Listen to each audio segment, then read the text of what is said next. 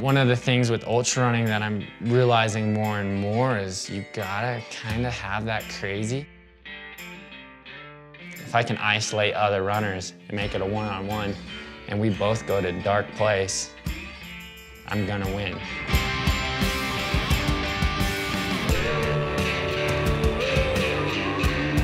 In those low moments, I got this grinding gear that's just faster. I want to isolate other runners and make you run by yourself and me run by myself. And I'm going to put all my chips on me and just be like, not getting me. It's just been proven again and again and again at this point. I'm winning those battles. Maybe the motivation and the heart I've developed in the last year might not be there if I didn't have that wrong turn.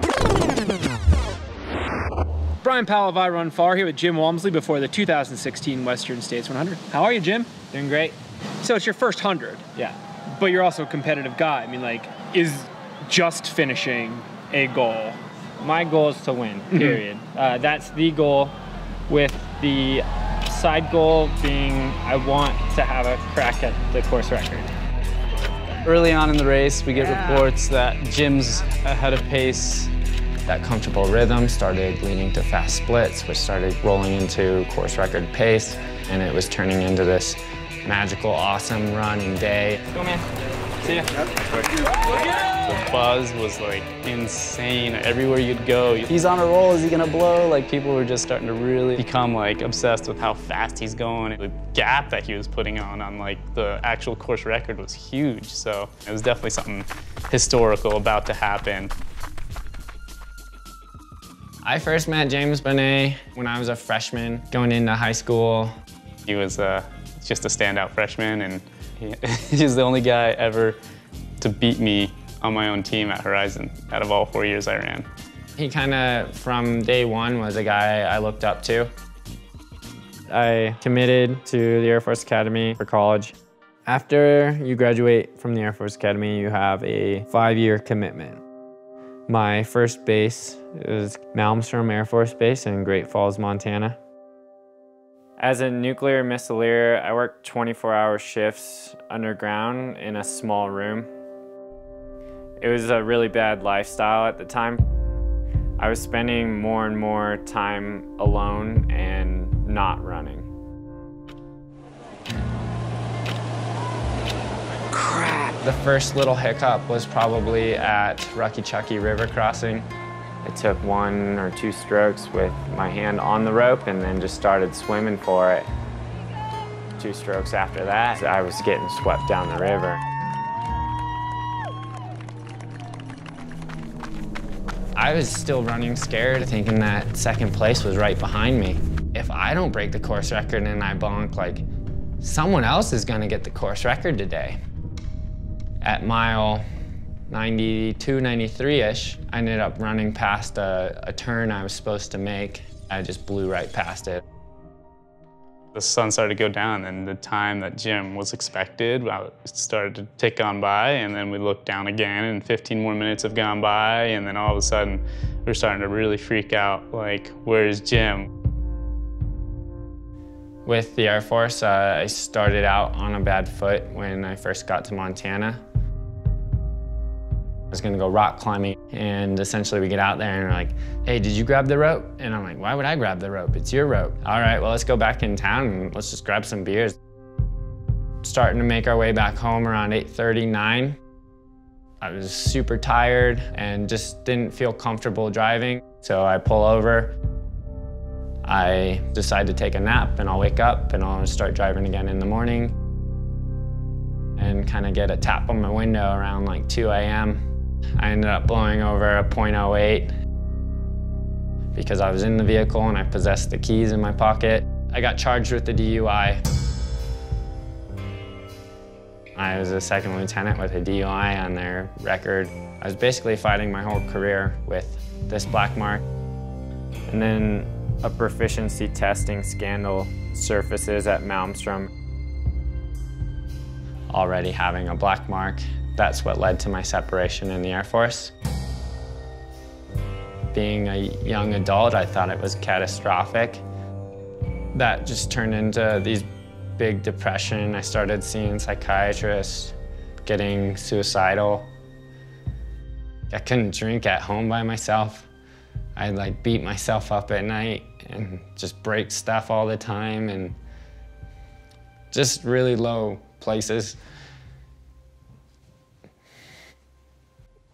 It's just a hard place of like isolation and being by yourself and knowing that if you had a quick way out, you would have totally taken it.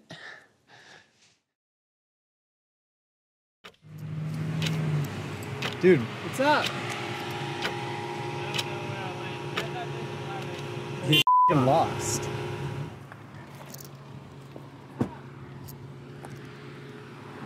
Am I on course? I just don't know if I'm on course or not. Yeah, I don't, the road isn't here. But down there is no name bridge. Here, you're all, Walmsley, you're all right, dude. Come on. Dude, you got plenty of time. Okay, yeah, you're okay. Now I'm back by at least 15 minutes because I got to retrack 2 miles, and it was just, I thought it was second place, I thought it was third place, and then if second and third are right there, I'm sure fourth is close. And it just turned into this absolutely demoralized, like, deflation immediately. And you feel, you've been running through so much pain all day that it's like, all right, I'm gonna just take a deep breath and sit down for a second. Dude, you got it still. You got it. Dude, you're so close. Just go. Well, yes. yeah. Don't waste any more. Just start walking and go. I just stopped being objective and competitive in how I was racing, and it kind of became like, you know, I'm just gonna kick this rock to the finish and a little pity party. And in retrospect, like, yeah, I regret it. I wish I did race it in. You had an hour on him. An hour at the river. You had an hour. You could still be all right, man. Good luck, dude.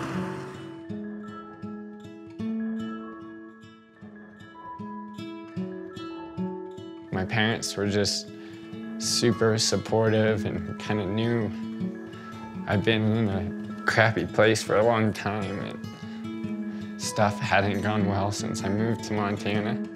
They were just exactly what parents needed to be. Won't you come back? I've been trying to. It was actually the psychiatrist that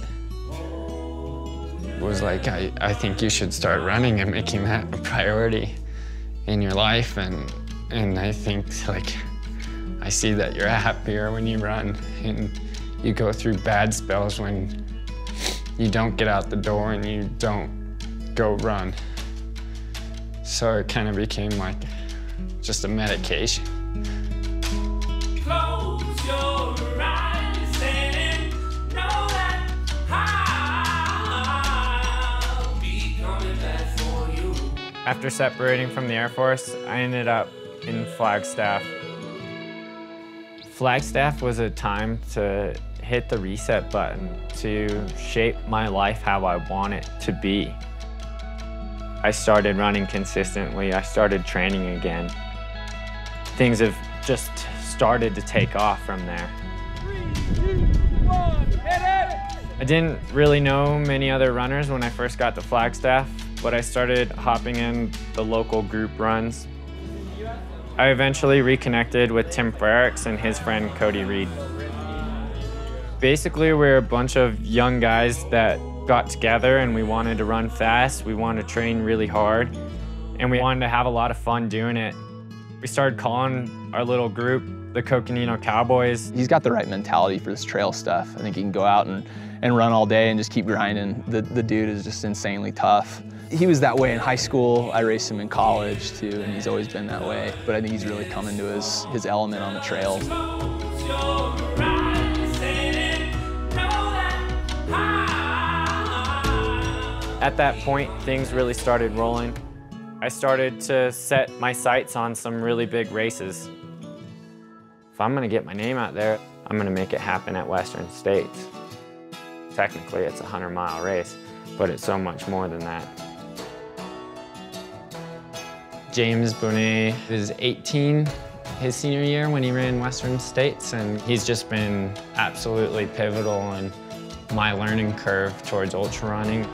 He just kind of helped me transition from this failure of how I viewed where I was at in my life to going forward and refocusing and then being encouraging.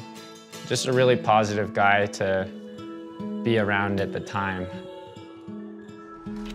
Mentally, he was a little broken down, and well, he was very broken down, and so we come in, I gave him a big hug and just said, it's all right, let's just finish this thing up. James is there just with a smile and just like, don't worry, we still are here for you. Let's get through this and let's finish it. Let's get it mentally and physically, it just shut down. I know, it's okay. He's like, let's try to run. I'm like, not running. Let's try to walk. I'm like, slowly. And at the top of Roby Point, people just started gathering. Like as we started walking on the roads, more and more people started joining in on like this shuffle back into town, and that kind of lifted his spirits, I think, a little bit. Most people don't know everybody's relation to me, but to me that means so much because it's like these guys got my back and I'm walking it in and I don't care. Like I'm gonna finish today and I'll be back, like it doesn't matter.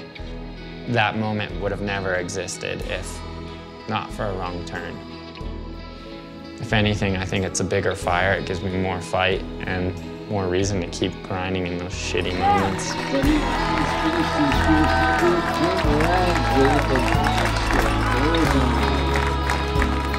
Things have taken off in a way better and way more positive and way more adventurous and amazing way than I ever thought possible.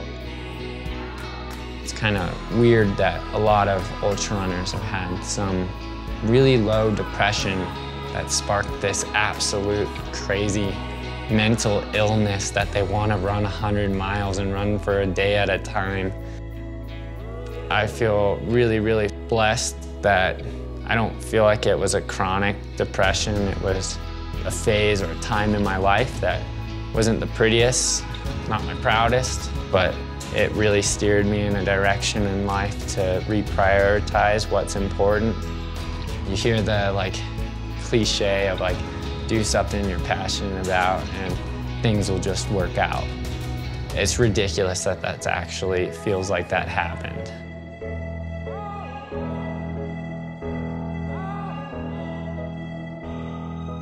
Every now and then I get so tired. I'll try again tomorrow, going harder in the paint steam.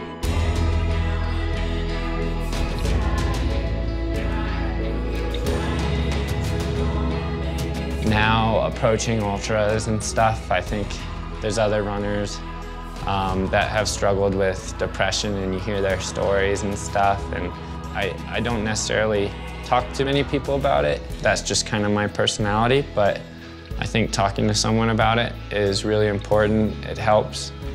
All of a sudden you bring someone else into the fight, problem solve, to help you, to be support.